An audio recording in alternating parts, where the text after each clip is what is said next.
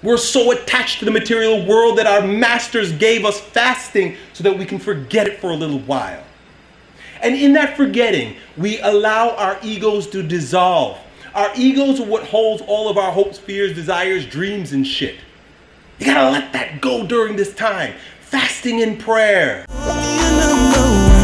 Baby, you can call me a Superman. Hey guys, welcome back to our channel. It's your boy Jesse Keegan And your girl Fanny Lungu. and we are Fanny&jessy. So right about now we're going to do another reaction, and this one right there was suggested by Zainab, and she said that we should go react to Ramadan kills gains.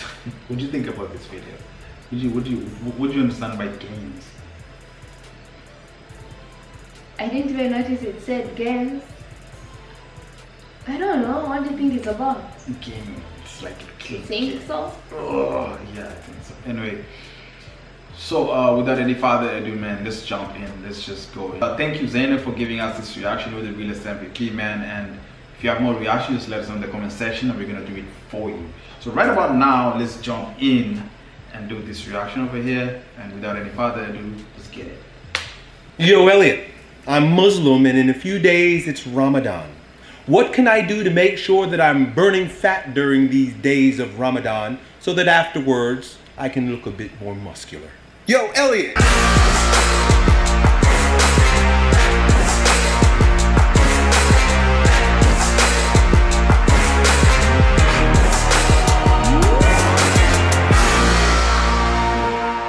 So for those of you who aren't clear as to what exactly happens during Ramadan with regard to your diet, you're not going to be eating or drinking from sunup to sundown for about a month.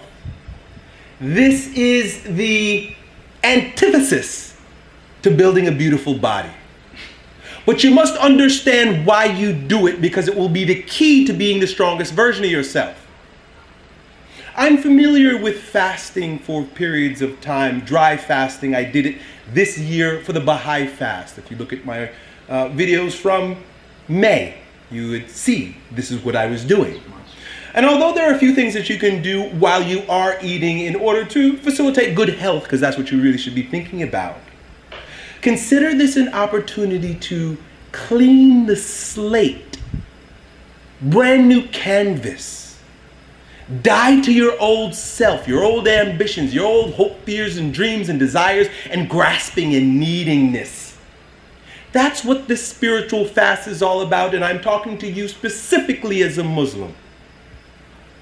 Yes, building muscle and burning fat is great, but it is of the world. The reason why we fast is so that we can be anti-world, like I use that word, antithesis to building muscle, because building muscle has everything to do with the physicality of the world, and we fast so that we can drop physicality completely.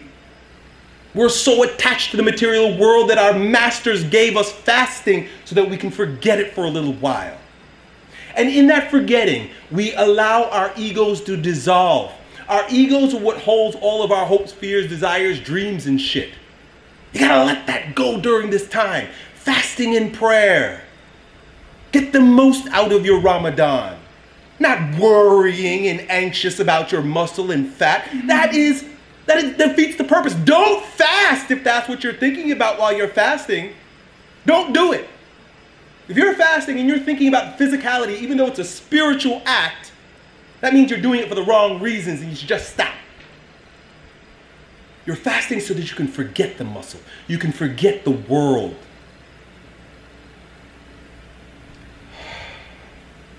But it is a grand opportunity, my friend, one that we all benefit from. And that's why fasting has become so mainstream and popular, because we're waking up to the things the masters have told us for many, many, many generations. In this world, we have become batteries in the matrix. Like if you've seen the movie, only difference is they don't plug us in, they get us plugged in by making us consistently consume. Live in a consumer culture. You're either consuming ideas, you're consuming entertainment. That's really what I mean by ideas. Consuming entertainment, consuming food. And the only way that the matrix is going to continue to siphon your energy off of you, the world, the material world, is going to continue to siphon energy off of you is if you can produce money for them. And when you stop eating, you are the biggest, you're doing the biggest rebellious thing that you can possibly do to a structural entity within the society that is on its way out. They don't want you to fast. That's why they've been teaching us that we need to eat so fucking much. And that fasting has been thrown out the window with mysticism and prayer.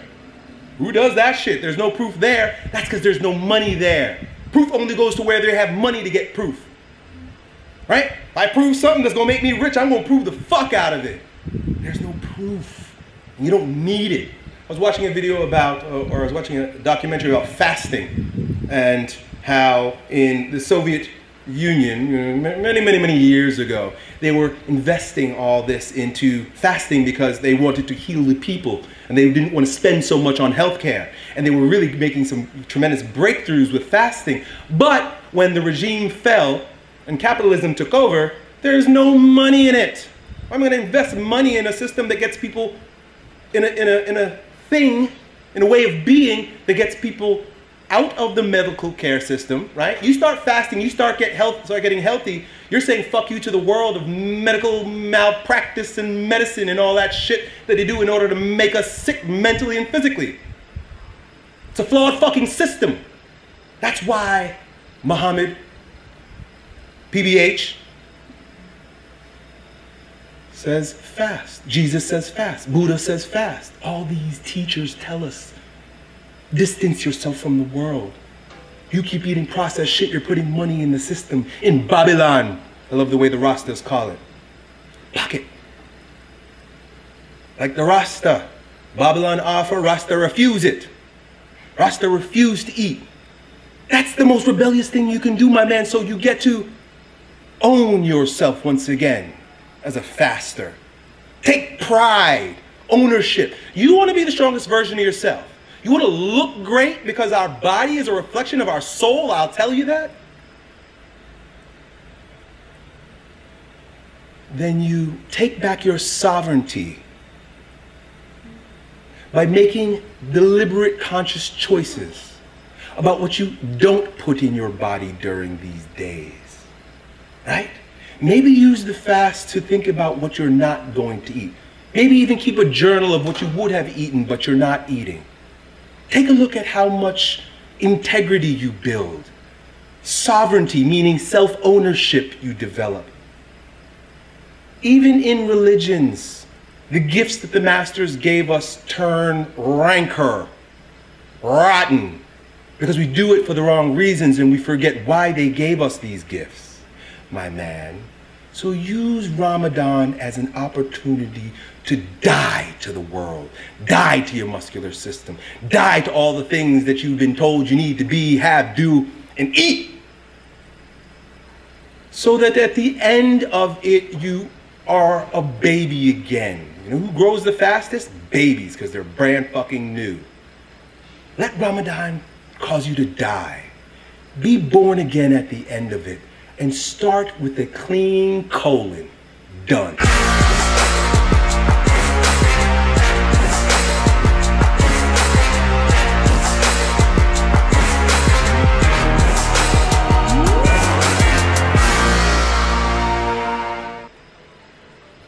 Wow.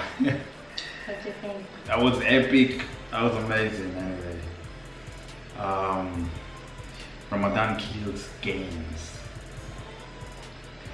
I mean, he said a lot of good points in there, man. A lot of points. I don't know where to start with, but one point that got me really, like, the thing is, all the religion, they teach us to fast. You get it? So that tells you, like, every religion is a good religion. You get it? I mean, just to start with. And another thing that he mentioned in there is that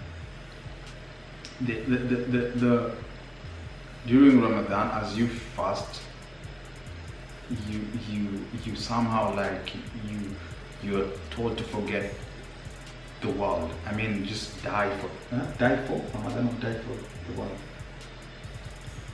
What did you say? You're supposed to forget about worldly things. Yeah. Kill your worldly part of you. Yeah, you forget to Just forget. be you. Just because you are building your muscles and you really worry about me not building my muscles during Ramadan because I have to eat in the morning, evening, and eat those protein shakes and whatnot. Hell no, you have to put that aside and forget about the worldly stuff and focus on fasting. You get it? Fasting and knowing thyself, finding who you are, and such kind of things. I mean, these are things that most people don't really practice them, but they're really, really good. And even to go even deeper, what they were saying that they don't like it when they see people fasting.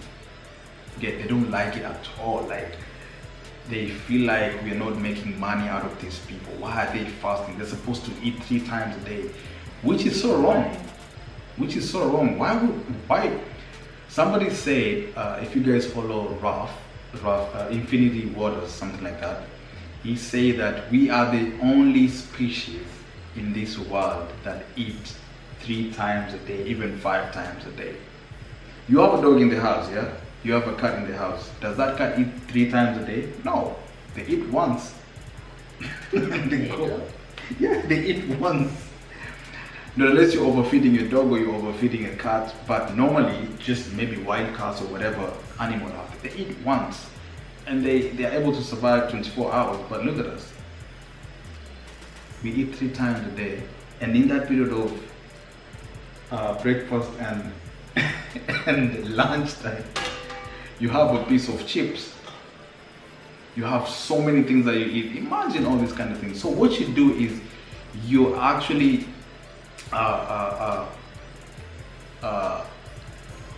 being a catalyst of these worldly things. You're actually helping the people who created money to even circulate that money. They don't want you to eat food. No, sorry, they don't want you to fast. Yeah, they want you to keep on eating so that the money can keep on circulating. You get it? Because the moment you're hungry, you want to go to the stores and buy food. That's what they want. So what do you think? A big shout out to Zainab for wanting us to understand what Ramadan is about. Yeah, realest MVP, thank you so much, man. Like I always say, every video is like reminding us of how we should live. It's like a learning curve. Something we already know, but it's just a reminder. Like I said, when I was thinking, Genzi said it's about 40, but then I'm also thinking when it's fasting period, it shouldn't be about Jessy with the Gucci belt. Yeah, you sure. put all those things. It's like you drop your mask, and now it's just you. It's a time to be reborn, to refresh. Reborn. Yeah, refreshed. Just remember who you are.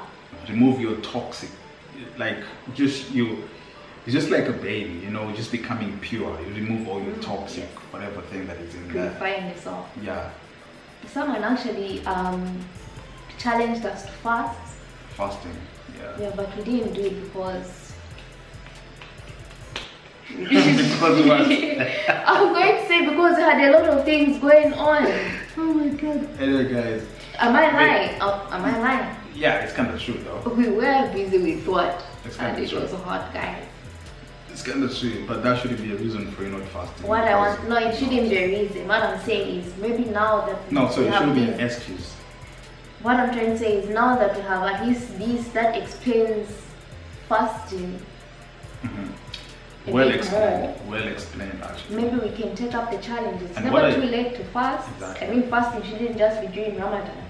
Yeah, it should be. Yeah, it should be. You can pick any day of a week. Say like you want to fast on a Friday. Okay, go on.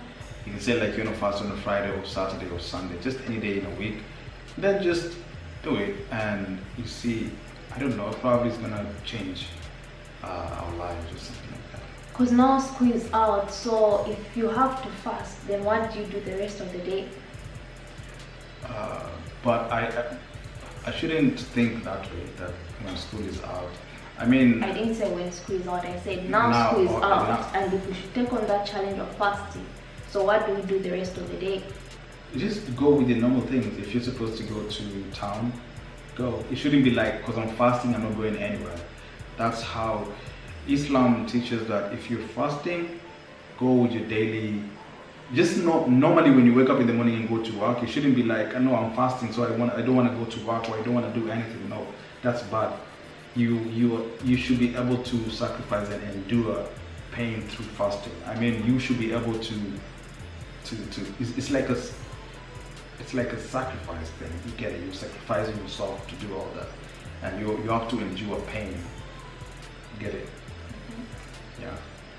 So anyway, guys, such a nice video right there, man. He talked about a lot of good things in there. We can't be able to, you know, tackle everything. If you feel like, itself. yeah, it just explains itself.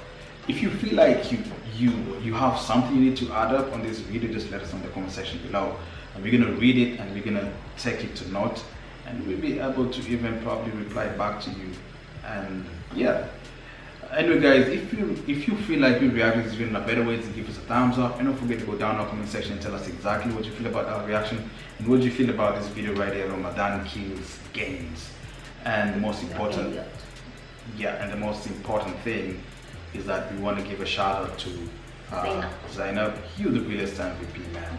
You gave us this reaction right here, and it actually made us think too much, or maybe not even think. It educated us instead of judging us from our previous video. Yeah, we're learning, and it's a learning curve too. We're in the process of learning. Anyway, guys, thank you so much. And the most important thing, guys, don't forget to subscribe to the channel. The more you keep on subscribing, the more it gives us the motivation to do a lot of videos and to give you a better content. And last but not the least, we're gonna see you in the next video, and peace out.